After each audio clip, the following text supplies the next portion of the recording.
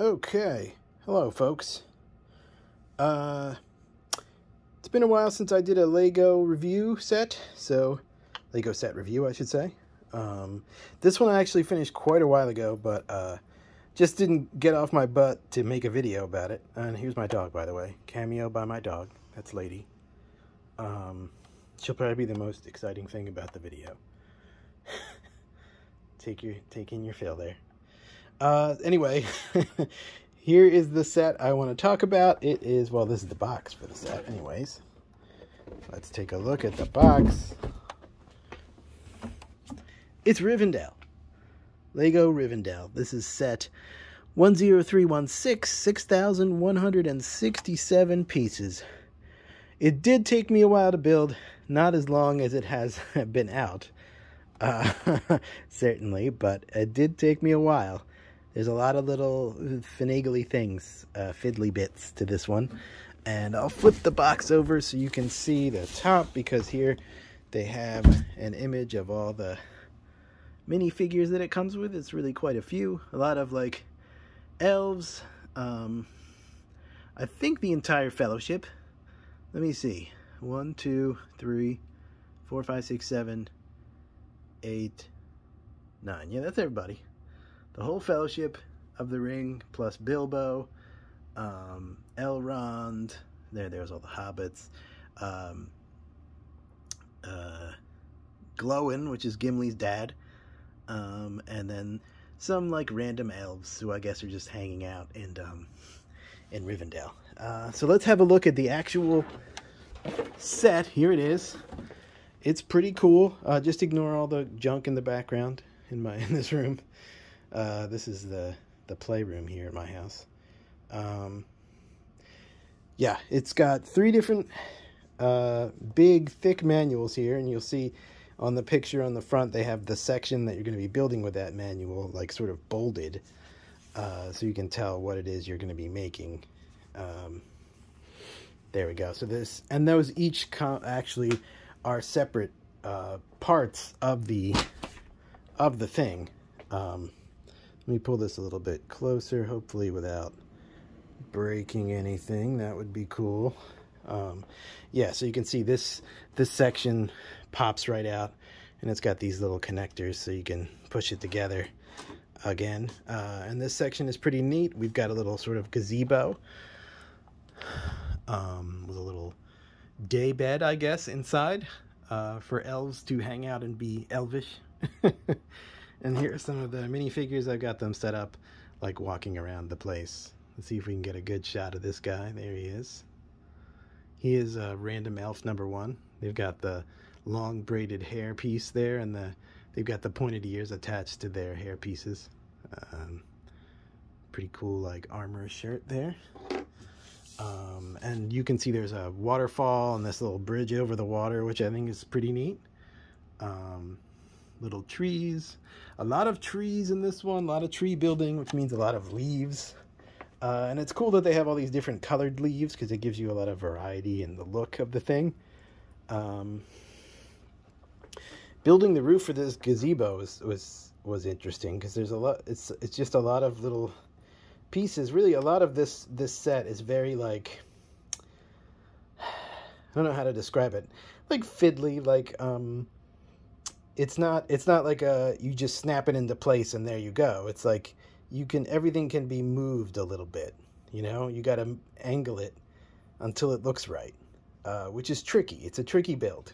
Oh, and you'll see in the background here. So this set was pretty expensive, and when I bought it, I qualified for these guys. I'm not really a huge fan of these things. Where's my box for that? Let me get the box so I can show you. They're called brick heads. I guess it's kind of a fun concept. They just have these, I guess they were kind of trying to go with like sort of the pop figure. They're like pop culture icons that they've made into these Lego creatures with big heads. So this one is appropriately enough Frodo and Gollum, set 40630, 184 pieces. So I wouldn't have sought this set out myself. to have, because I don't really care about the brickheads things, but it's kind of cool to have, especially since it came as a free extra. And you can see that Frodo has the ring there, and Sting, and then here's Gollum. And Gollum has a fish, his favorite. So these were easy to build, kind of fun, kind of gross in a way. His creepy little, like, almost hairless head. These little lines to indicate the little, his sparse hair. And you'll notice there's a lot of extra pieces floating around here. Just, you know, there's always extras laying around when you're done, especially a big set like this. But this one especially has some alternate ways of handling things. So let me show you some of these minifigures here. So, well, let's move our way. Let's work our way over there. So right over here, you'll see another sort of outbuilding with this roof, and inside is a table, and on the table is some lembas. So I'm actually going to, I think what I'm going to do is take my phone out of this light ring so I can get a little bit more mobility. So let me show you. We can get inside here and see the lembas on the table. So those were kind of cute. And here's one of our favorite hobbits. Pippin and or Merry. I'll be honest, I always get them mixed up. I believe this is Pippin. Pippin with the lighter hair. And he has a carrot, of course. And here is Merry. And he has a piece of lembas. Ooh, and I've ripped off part of the floor. And let me see if I can get him to come into focus. That would be nice. Right? How about some focus? There we go. Hello. Let's put the floor back where it's supposed to be. That would be good too. There we go.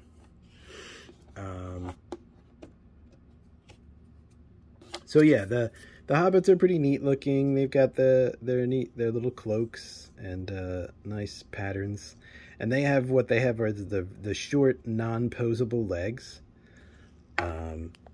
And you'll see over here, this is the meeting of the council where they discuss the ring, and I've seated some folks around the table here who were at that meeting. Here's Gandalf.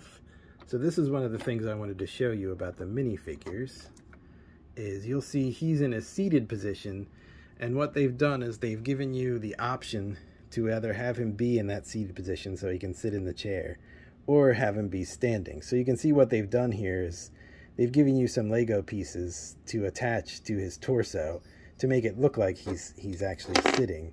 But you can pop those off, and you can have this. Here's the alternate version of his bottom piece, and of course this kind of piece with the idea is that he's wearing a robe, so it's not bendable, it's not flexible, so he can't actually sit down. So they've given you this option so you can have him be sitting down.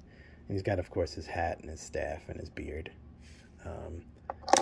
And who else do we have?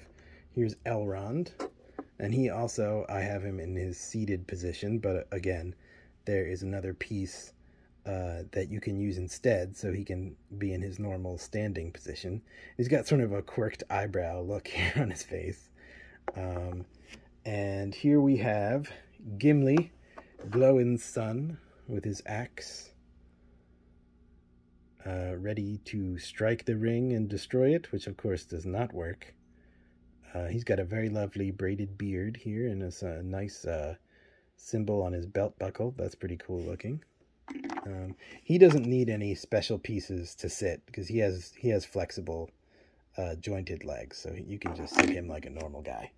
But the hobbits do, because like as I was saying, their legs are very short and non-posable. So it may look like these are just posable legs, but they are not. They're actually a couple of Lego pieces. They just stick onto his torso to make it look like he's sitting.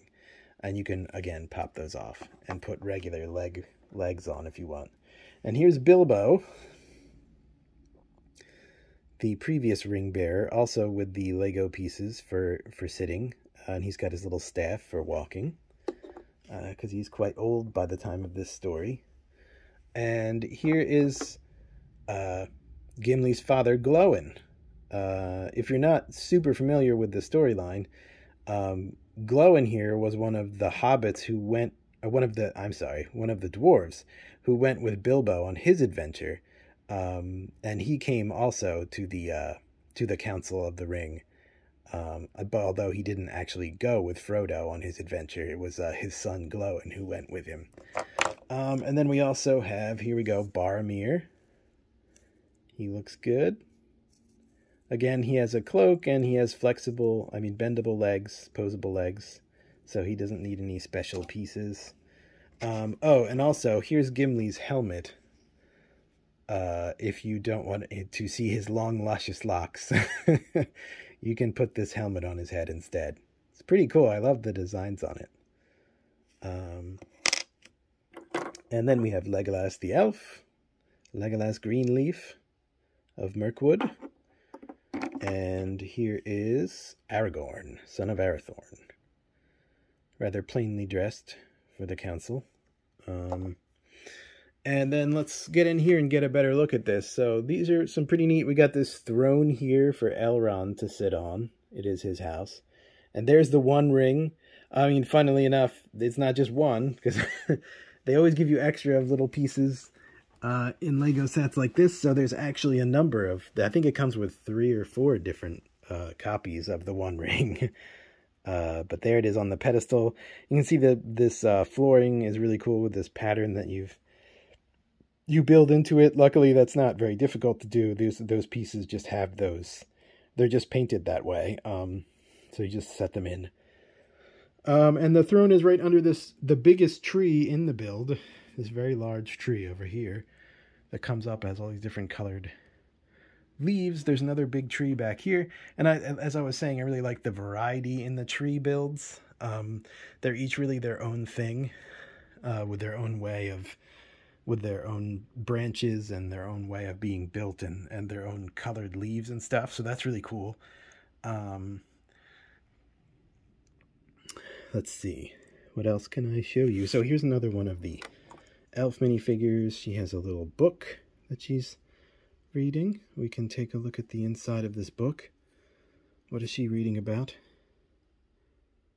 It's just scribbles, of course, but it looks like something about a tree. Typical for elves. Elves like trees.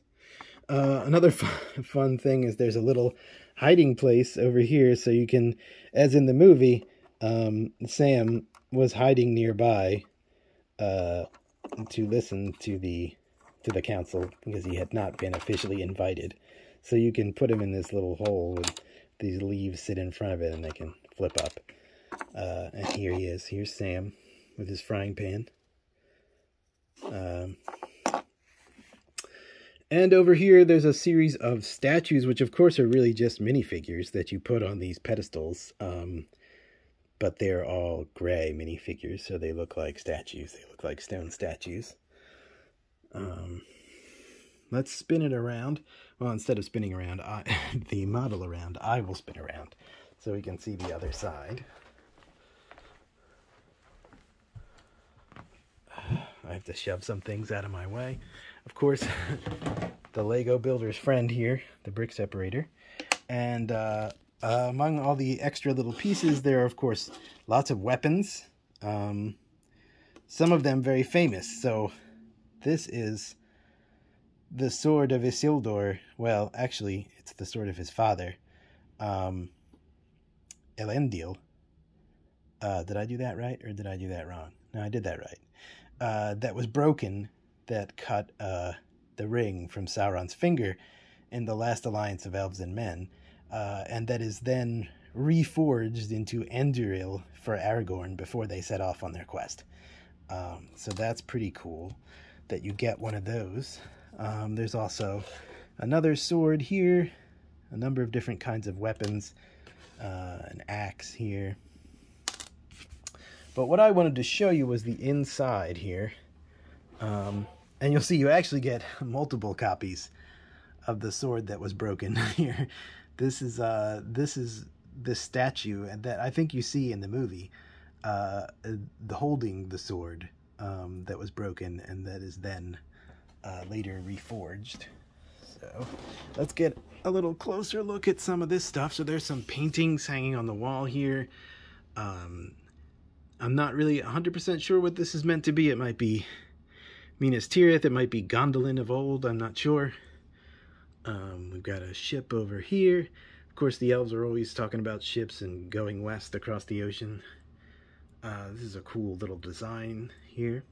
And there's these nice bird, like stone birds on the ends of the building here. These nice towers.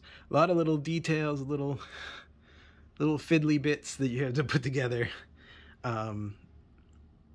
Down inside of here, let's see what else we have. You'll see all these like fluted columns and all these little intricate details.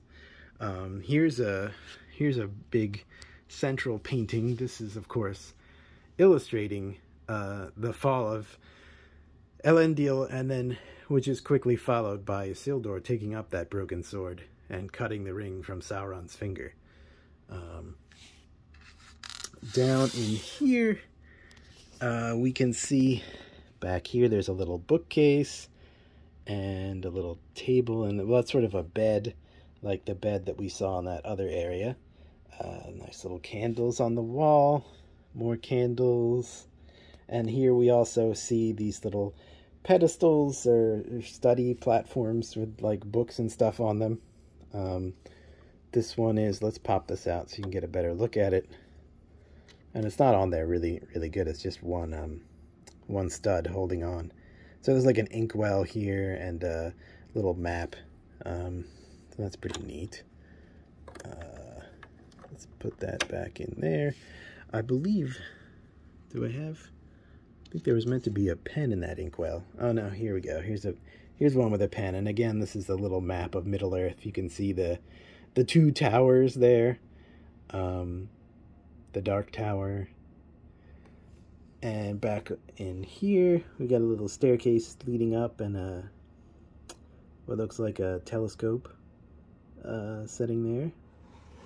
And some more details back here, cups and tables and candles. Let's see what's on this one. Just pop this guy out real quick. Another map. It looks like an even a sort of zoomed in map of Mordor, probably. Looks like the eye, the lidless eye above the tower. So we'll just push that back in there. So yeah, lots of areas here for play. There's a staircase there. A lot of fun details that will be familiar to folks who know the story and the movie. And you'll see that this is one of the other places where the model comes apart into pieces, which is cool. You can like pull this open and get in here. Try to do this without knocking anything over or breaking anything. Up here there's a bedroom, and it's got this little, let's see if we can get in there. You can see there's a little head post, and back over here there's a bench and a chair. Really nice little details.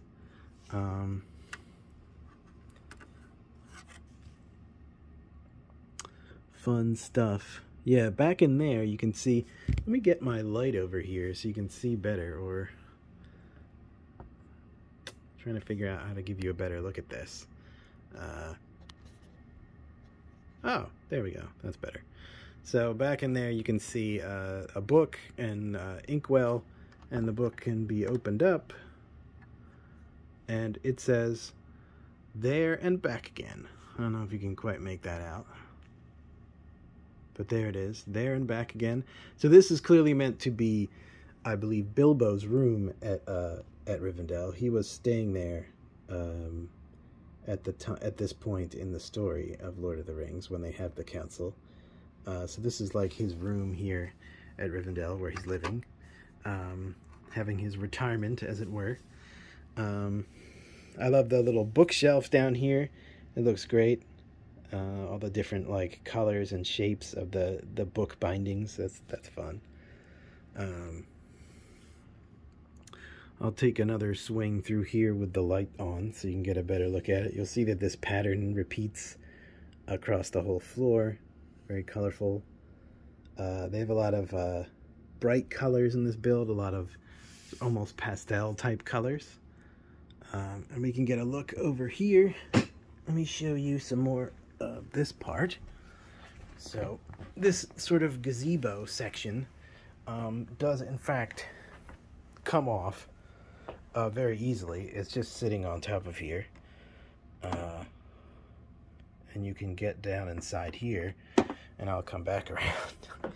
As you can see, this is like an armory down here where they've got various other kinds of weapons, axes and bows and swords. Those are the elvish style of sword there. And then there's like a grinding wheel over here, and a lamp on the wall. So that's cool, sort of hidden under there.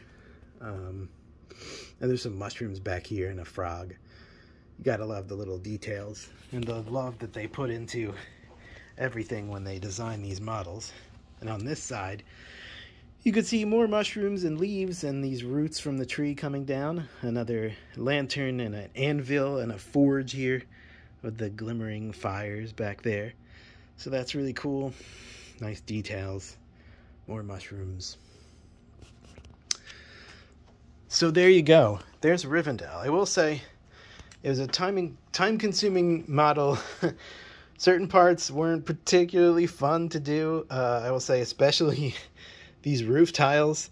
There are like hundreds of these little tiles that you have to put on these pieces and align. And something I'm not sure I've seen before in an instruction manual is they actually give you a hint on how to, a tip on how to get these to align straight, where they say take another, you know, like long thin piece and run it in between here.